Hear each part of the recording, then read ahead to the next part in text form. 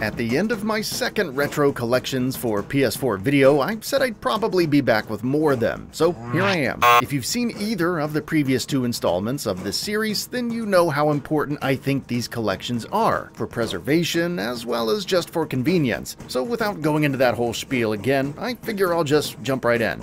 Here are even more collections of retro games you can get right now on your PS4 and PS5, and in most cases on other platforms as well.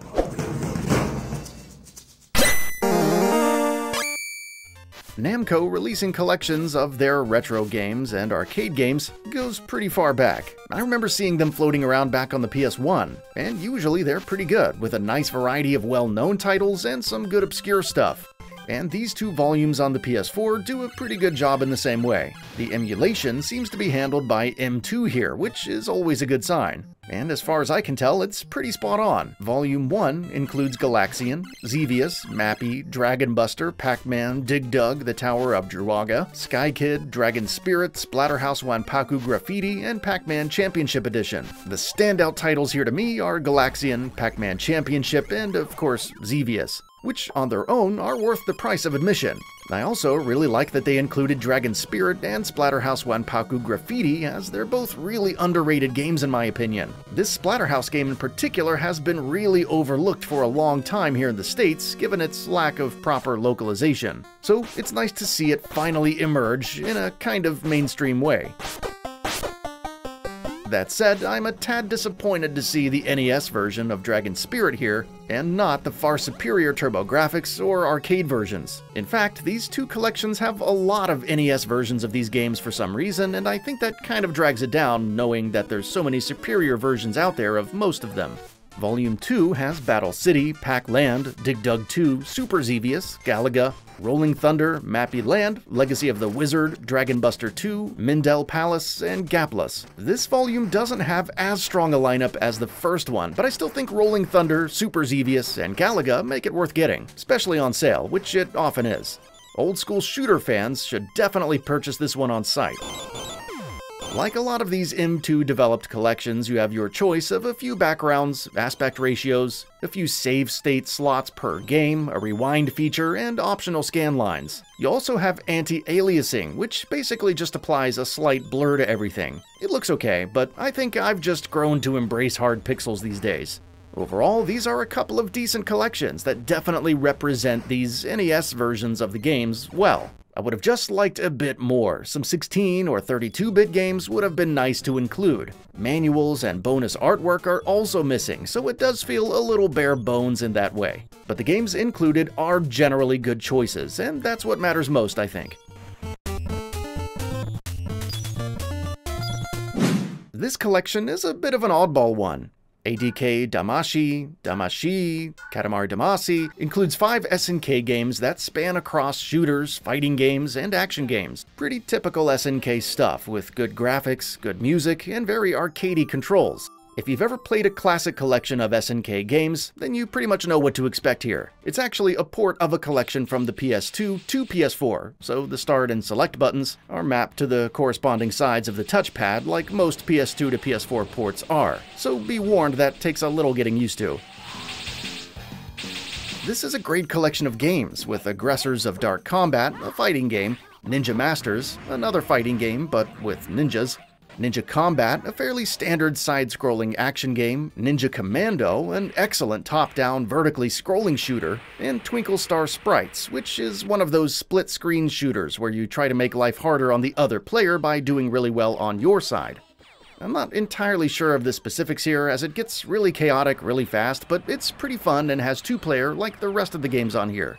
You can also adjust the screen size, background art, and use some very subtle scan lines that actually don't look too bad.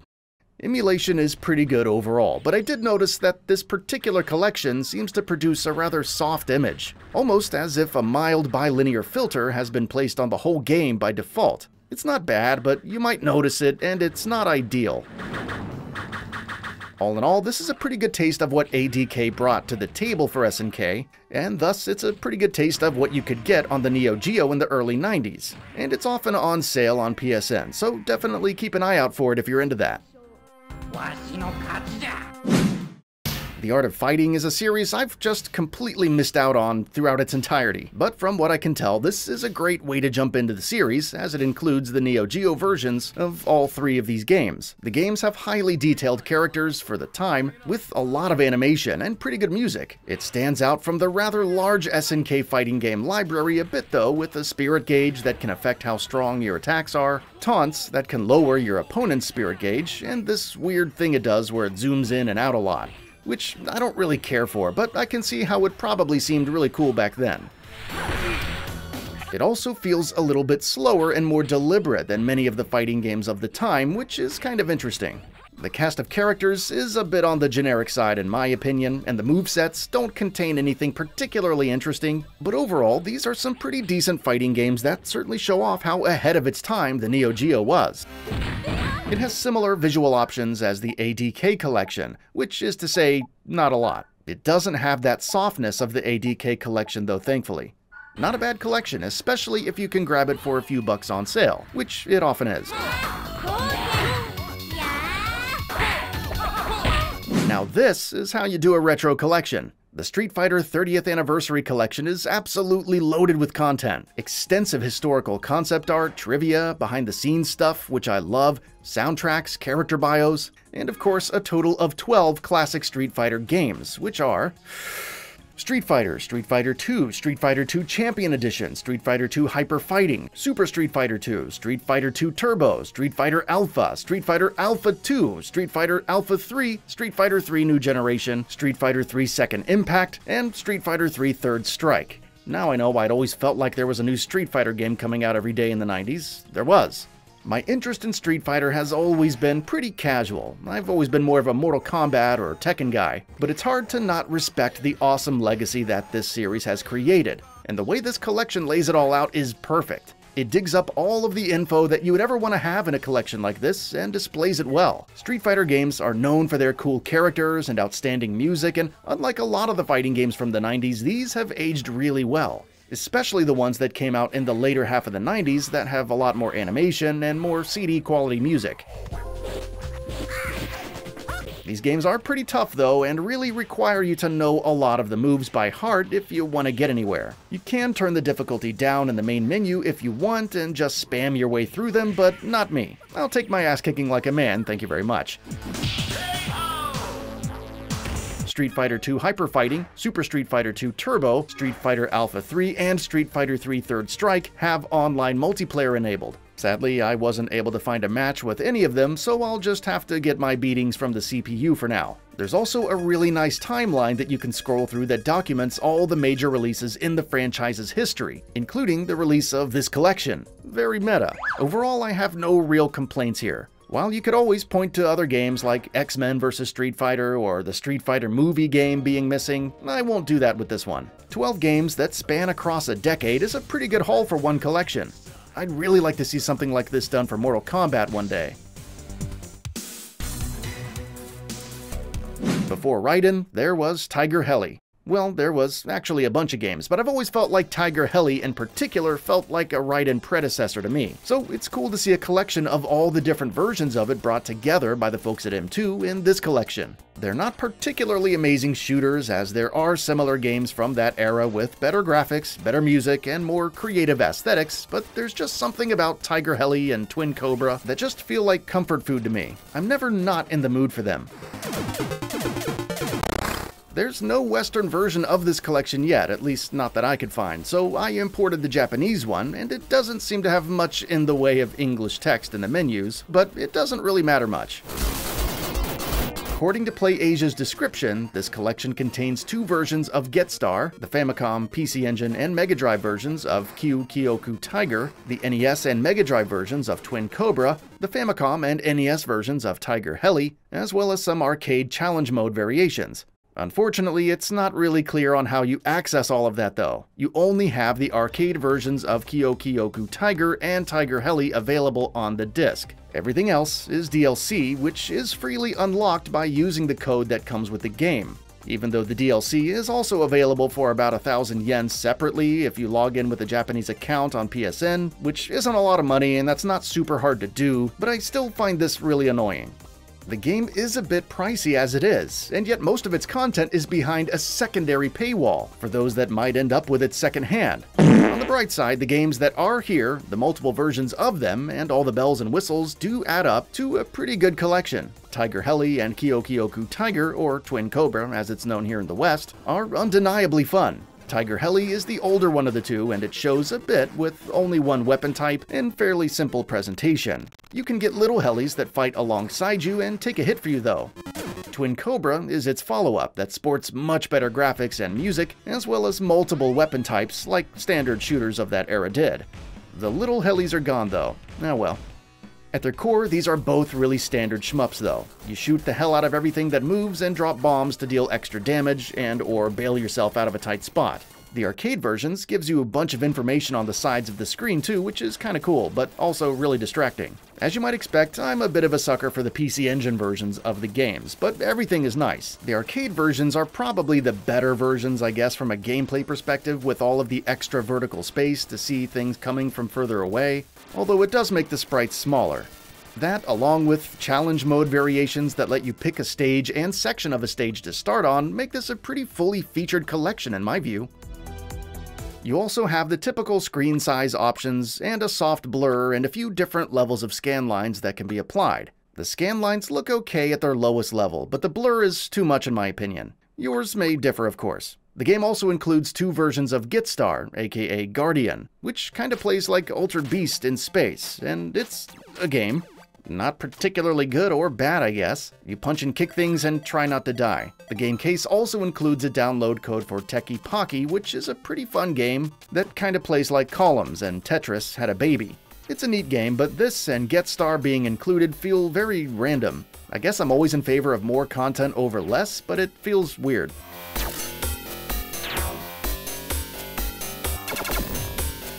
Since this collection is really hard to come by in the West physically, and it's on the pricier side when it does come up, I don't know if I recommend it generally, especially because of the fact that not everything is actually on the disc. But if you're a huge old school shooter fan like me, and you're sure the codes haven't been used in the copy you're buying, then it's definitely worth getting, as these games are a blast to play and are handled extremely well here. The Doom games have always been pretty easy to get a hold of on most platforms, especially in recent years. Even Doom 64 has a PS4 version now. Even though that particular game isn't included in the Doom Slayers collection, this is still probably the best way to get your hands on as many Doom games as possible with one purchase. The Doom Slayers collection includes Doom 1, 2, 3, and the 2016 reboot. It's really more of a bundle than a collection though. There's no main menu where you choose which game to play. It really just seems to be Doom 2016 on the disc, and a download code for 1, 2, and 3, which is a little unfortunate. I would have much preferred a true collection on the disc, but it's still a good value all in all. You can't go wrong with Doom. Even the somewhat more divisive Doom 3 is a lot of fun, I think. It feels like a product of its time a bit, with a lot of audio logs and a heavy-handed story, but it also pulls off the horror vibe really well, with a lot of real-time lighting and darkness that was very impressive at the time.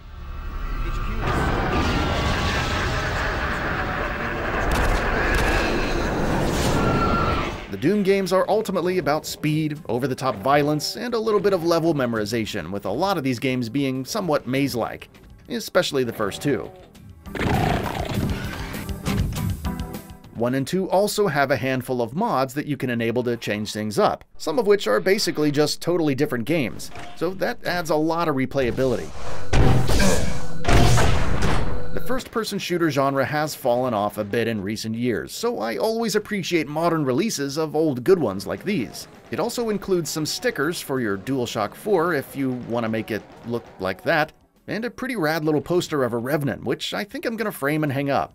While I would have really preferred a proper collection on the disc that included Doom 64, as this is, I still recommend getting it if you're a fan of the Doom games and want a simple way to play the classics on your PS4 or PS5. I would just put the asterisk next to it, just like Tiger-Heli, to make sure that you either buy it new or at least verify that the codes haven't been used yet, since that's how you get most of the content.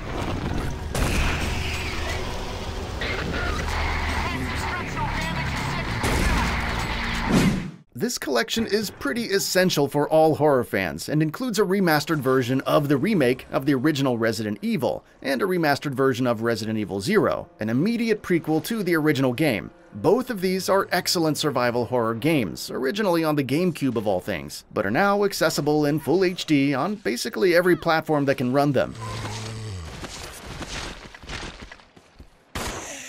It definitely seems nowadays most people prefer the over-the-shoulder style of the recent remakes and the first-person perspective of 7 and 8. And I really like those too, but I still think that the old-school fixed camera angles of the original games ultimately produce a scarier and more atmospheric experience. There's something about these games, especially the original, that just fills me with relentless dread and uneasiness, even though I've beaten them like 40 times. You can choose between the original tank controls and the more modern 3D style, but I think tank controls work best for fixed camera angles. You can also choose between an old-school 4:3 aspect ratio for a more retro look, but I think the 16:9 one is better. And it's real 16:9, not a stretched-out 4:3.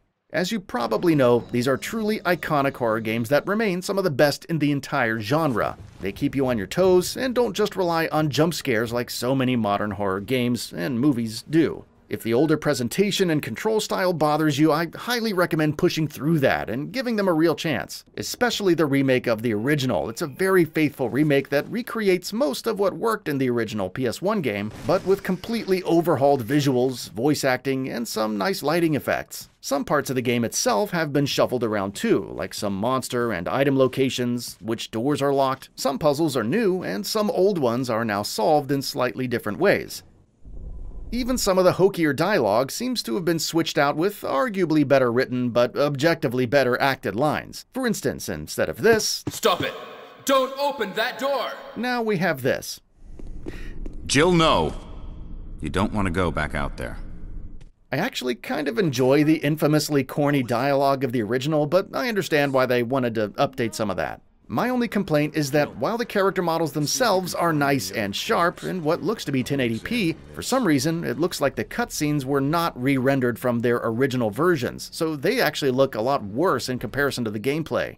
Some of the background images seem to suffer from the same thing. It's not a huge deal, but it can be a little distracting.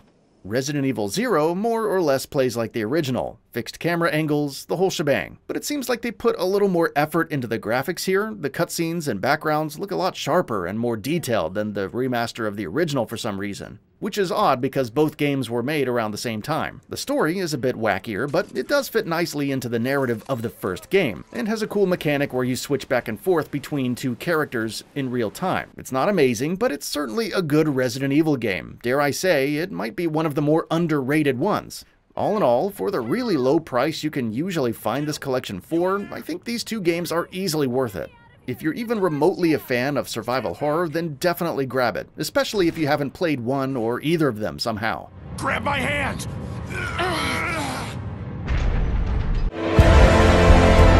The prophecy is true.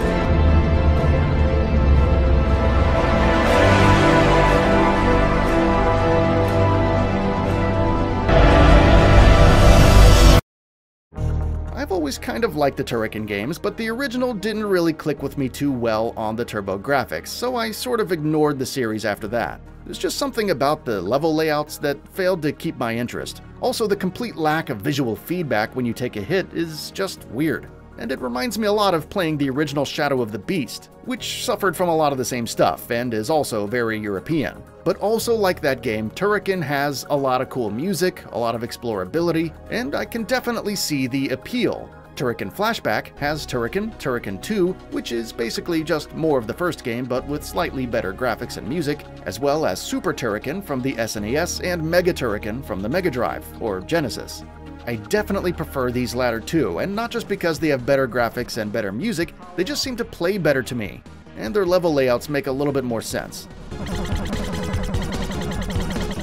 Mega Turrican trades out the stationary laser thing for a grappling hook, which actually adds quite a bit to the game. Super Turrican feels like it's a little bit more in between the original two and Mega Turrican, with the slightly better controls and improved presentation of the 16-bit era, but more of the open-endedness of the originals. So I wouldn't be surprised if this one ended up being the favorite for most Turrican fans. It also probably has the best music in the whole series, at least as far as I can tell, which I know is saying a lot compared to the other games.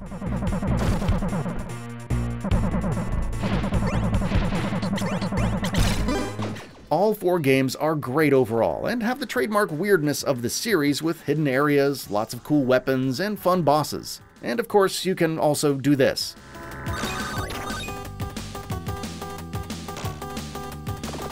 As a collection, I'd say it's pretty good. The games play, look, and sound fantastic, with extremely smooth scrolling and clean audio. The display options probably give you the best selection of things to mess with out of any of the other collections in this video, with a lot of options, and scalability for the aspect ratio, sharpness, scanline density, and even picture curvature to emulate various types of CRT screens. With all of this, I was a little surprised to see a complete lack of any fun history trivia or concept art that some of the other collections have, though.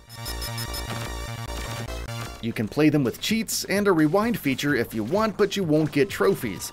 Or you can play them in their original intended way with trophies enabled. This is a little weird, but maybe hardcore Turrican fans want that, I don't know.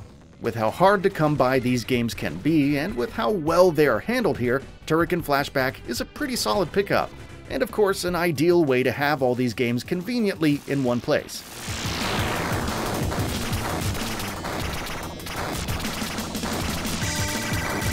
And that does it for that one. I still continue to be surprised with just how many solid retro collections are out there for the PS4.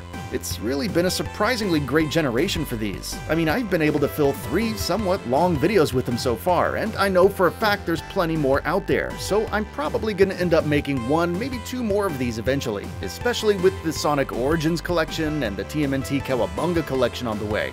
Anyway, while these collections are not the ideal or be-all end-all solution for game preservation generally, they are a solid step in the right direction, so I'm going to continue supporting them and talking about them, especially when they're done well.